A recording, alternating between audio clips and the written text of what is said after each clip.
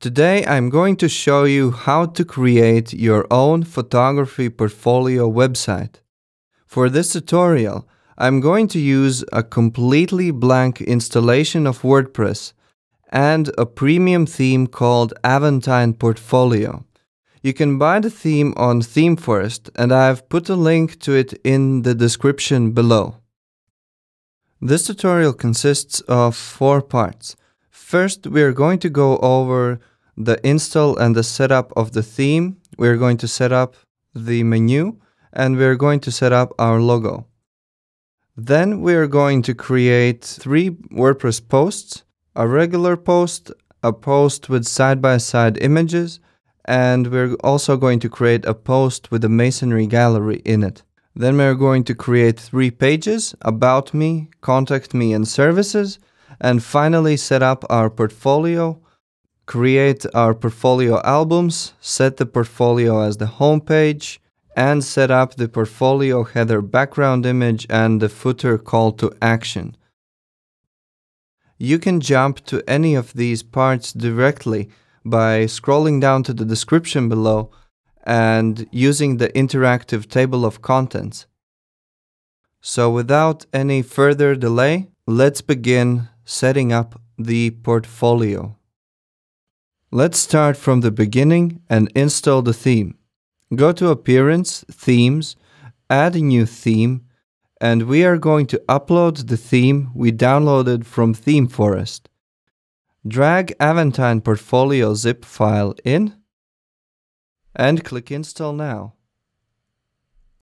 Now I can click Activate, and now we're ready to go. Now, right out of the box, the theme is going to recommend that you install a bunch of plugins. So that's what I'm going to do, begin installing the plugins. I'm just going to install all of them. So bulk actions, install. It might take a while for all of the plugins to install, so I'm just going to speed this up for this tutorial. Now that we have all of the plugins installed, we are ready to start setting up our site. So first, let's check out how the theme looks with no content and no setup at all. Let's go to Visit Site, and yeah, the theme is pretty blank. So the first thing we want to do is we want to set up our menu. You can do that by either clicking on this Appearance menu, or we can go to Appearance Menus in our dashboard. I'm going to give this menu a name, call it Navigation, and I'm going to leave these 2 links in for now. So I'm going to create a menu. Now that I have created a menu, I have to assign a location where to display that menu. In Aventine Portfolio, there is only one menu location that's called Primary Menu. So I'm going to check this checkbox, and I'm also going to check this Auto Add Pages, because later when we add pages, I want them to automatically appear in the menu. So I'm checking both checkboxes and click Save the menu. Now let's go back to the home page one more time. Have a look, and there we go, we have a menu. One more thing I would like to do is I would like to have a logo over here. So I'm going to go to Theme Options. And right here you can upload your site logo.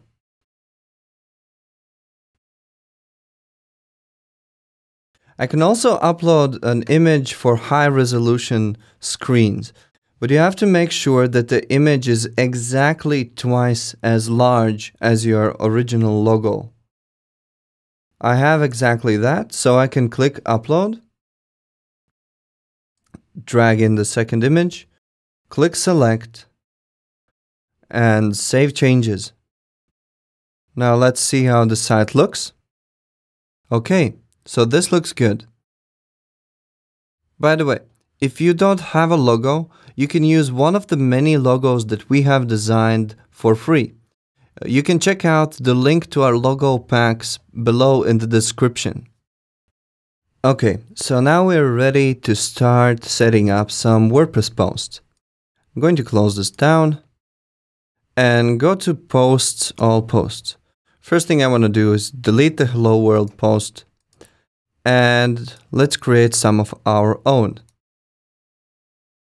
I'm just going to give this a title, Simple Sample Content, and paste in some sample text.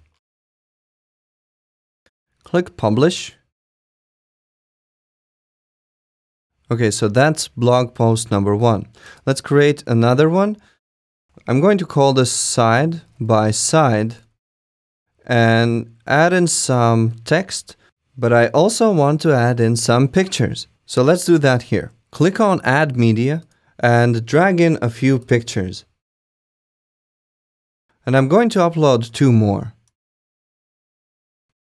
But for now, I just want to insert this one image in this post. But before you do, make sure the image is the correct size. You can scroll down right here and it says Attachment Display Settings. You want to set the size to a size that you want. In my case, I want the full size 1024 by 576. Select the full size, align the image to the center, and insert into post. Now, over here, I want to add in 2 portrait images side by side. And there's a way you can do that in Aventine Portfolio. So you can click on Add Media, but this time, instead of simply inserting media, we're going to click on Create Gallery. Now I can select these 2 images and click on Create a New Gallery. I don't want the images to link to anywhere, so I'm going to click on Link to None. I want to have 2 columns out of these 2 images, so they're going to be side by side, and I want them to be full size. So click on Full Size, Insert Gallery, and there we go. We have side by side images. That's it. Click Publish. Let's have a look at our blog post.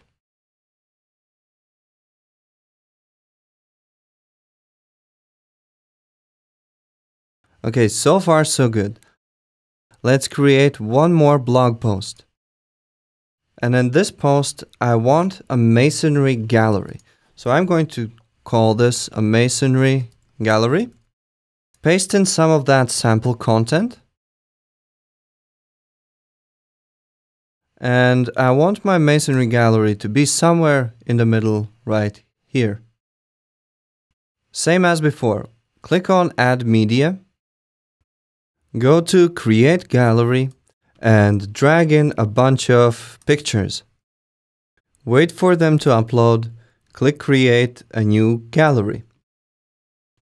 Now in the gallery, I'm going to link to the media file this time. And I want the size to be large. And I think 3 columns is perfect for a masonry layout. So click on Insert Gallery. Now this might look weird in your post editor, but as soon as you click Publish and open up the post in your site, you're going to see a masonry layout of your gallery. Okay, so now that we have created 3 posts, it's time we go and create a few WordPress pages. Now, pages are essentially the same as your posts, so all of the galleries are going to work exactly like in your posts, but they don't show up in your blog, and you use them for content like Contact Me, About Me, My Services, etc. And in fact, those are the 3 pages that we are going to create right now. Okay, so let's close down our blog and start working on our pages. Let's start with something simple. I'm going to create a simple About Me page. Call it About Me. Add in some sample text. And on top of the About Me page, I am going to add an About Me image.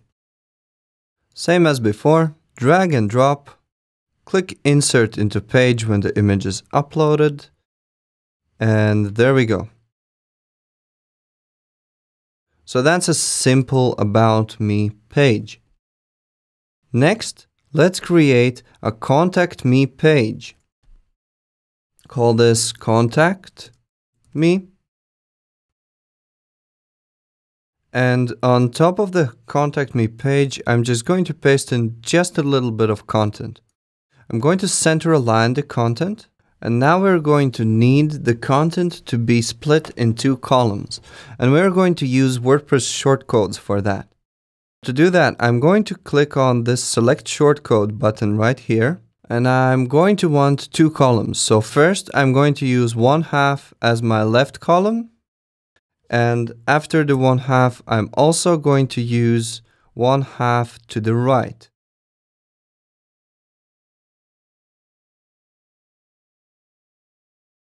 And you can see a visual representation of the columns right here. So 1/2 last. And now between these shortcodes, right over here, we can paste in our content. I don't want these shortcodes to be center aligned, so I'm just going to cancel the center alignment for them. In the left half, I'm going to upload an image. So again, add media. Drag and drop an image, and I'm going to insert that into the page. Scroll way down. On the right side, I want to have my contact form. Now, in order to have a contact form, first I have to create that form. So I'm going to go to Contact Forms, and open up that in a new tab. Now, the Contact Form 7 plugin automatically creates a sample contact form for you. So we can just use this one. I'm going to call this Contact Me. And this is where you can edit your contact form, and you can even add more fields to the contact form if you want to. In my case, I think your name, your email, subject and message is plenty. So I'm just going to leave it be and click Save. And right here it says, copy the shortcode and paste it into your post page or text widget content. So that's exactly what we're going to do. I'm going to select this text, hit Command C to copy, go back to my page, and inside this 1/2 last, I'm going to paste in the contact form shortcode, like so. I'm also going to delete the excess space. Now it looks like gibberish right now. So I'm just going to publish this page and see how it looks on our site. Click on Publish. Open the Contact Me page. And there we go. Contact Me. A picture on the left side and our contact form on the right side. Okay, let's create one more page called Services. I'm going to close these 2 tabs and go to Pages, Add New to create a new page. I'm going to call this page Services. To start off, I'm going to paste in some sample text. And now let's create services. To do that, I'm going to go to Add Post Element. And these are called Services Block. So when I click on this, I have a few options here. So once again, I'm going to paste in some sample content, and I can add an image as well. Select the image. This block is going to be aligned left, and at the moment, I'm not going to have a button, so I'm just going to skip these 2 fields. Click Insert Element. And now here we have our first services block. You might see it a little differently if you have a larger screen. But because I'm recording on a small resolution, it automatically turns into the responsive mode.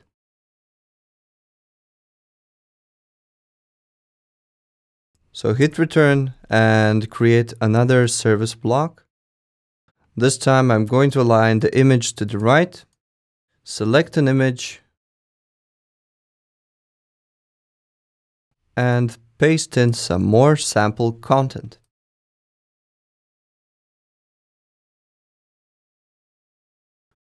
And let's create one more services block. Align image to the left, select the image, paste in some text, and this time I want a button that is going to link to my Contact Me page. I'm going to type Contact Me and paste in a link to the Contact Me page. Click on Insert Element, and now we can publish our services page. Open that in a new tab. Now it looks like this middle services block needs some improvement, so I'm going to go back to the page, find this image right here, click on it, click on Edit, and for this services block I think I can make it link to my portfolio. We don't have a real link, so for now I'm just going to add in a hash sign. Click on Update. So I think that's going to improve my services layout. So go back to Services, reload the page. That's better. Now you can tweak these as much as you like, but for this tutorial it's time to move on. So I'm going to close the services page and start building our portfolio. Let's start by creating a few portfolio galleries. To do that, go to Portfolio, New Portfolio Entry. Give this entry a title. I'm going to call this People. You can also add in a subtitle and content. I'm going to skip those for now. Add in images. Just as before, drag and drop the images you need. When the images have been uploaded, you can click on Use these files. You also need to set a featured image. So click on Set Featured Image. I'm going to use this one. And hit Publish. So that's all you need to do to create a portfolio entry. Now, because it's so simple, to save some time in this tutorial, I'm just going to skip ahead and create a few more portfolio entries. Okay, so now I've created a few more portfolio entries. So let's have a look at my portfolio. Open up the site in a new tab, and right now there's no link to my portfolio. And that's okay. I can just type in /portfolio. And there we go. This is my portfolio. Now there's one more thing I want to do. I want to set my portfolio to be my home page. To do that, I need to create two pages.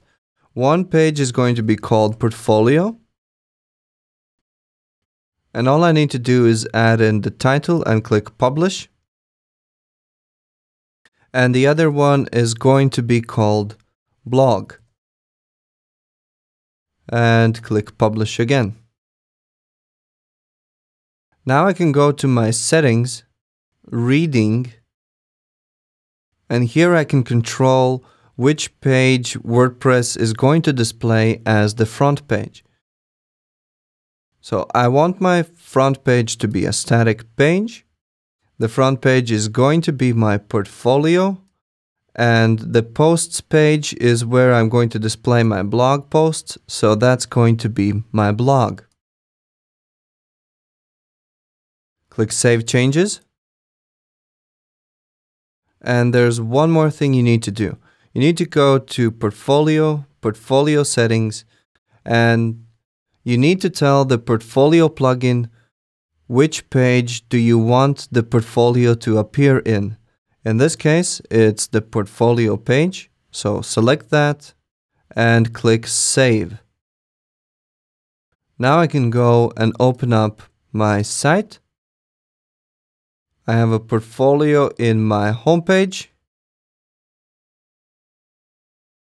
And if I open up a gallery, I have a horizontal portfolio in here.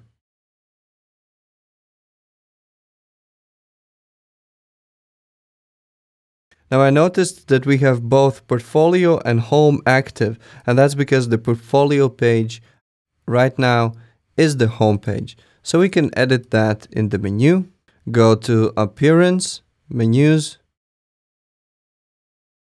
and I'm just going to remove the portfolio link. At this point, I don't want the top level pages to be added automatically to the menu, so I'm going to disable that.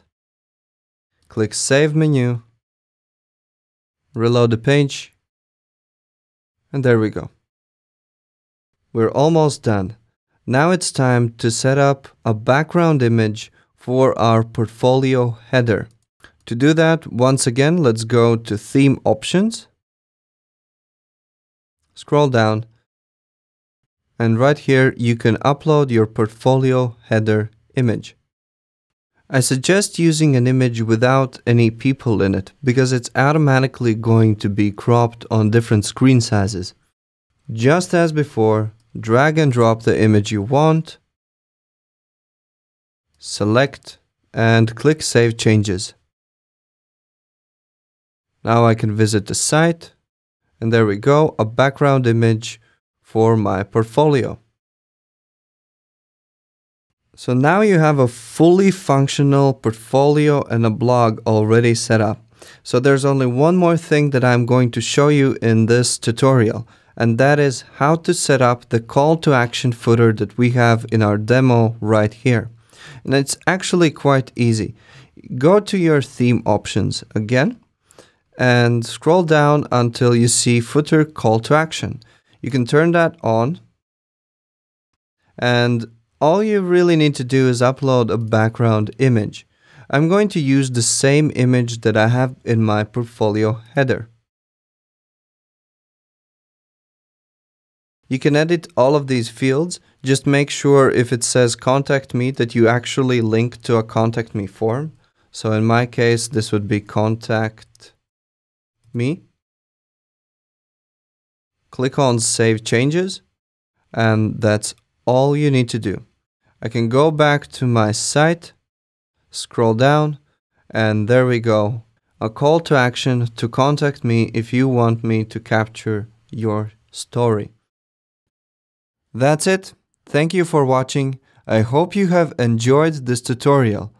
If you need any help, you can contact us through our support forums, and you can find all the links in the description below. And that's it. See ya!